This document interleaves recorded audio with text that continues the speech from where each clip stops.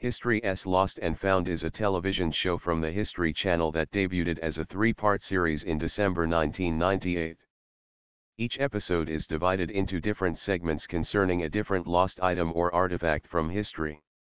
Each segment runs around 7 minutes, and in this time we learn the history of several famous lost artifacts such as the flags from the Battle of Iwo Jima, and other not-so-famous artifacts like the first TV dinner tray.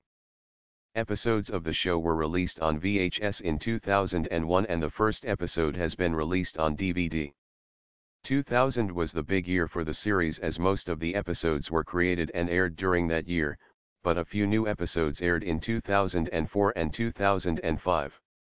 The final segment of each show is the auction block hosted by Karen Stone and featuring auction specialist Cameron Whiteman from the eBay auction house Butterfields, where viewers can bid on a different historical item that they could own for themselves that changed from week to week.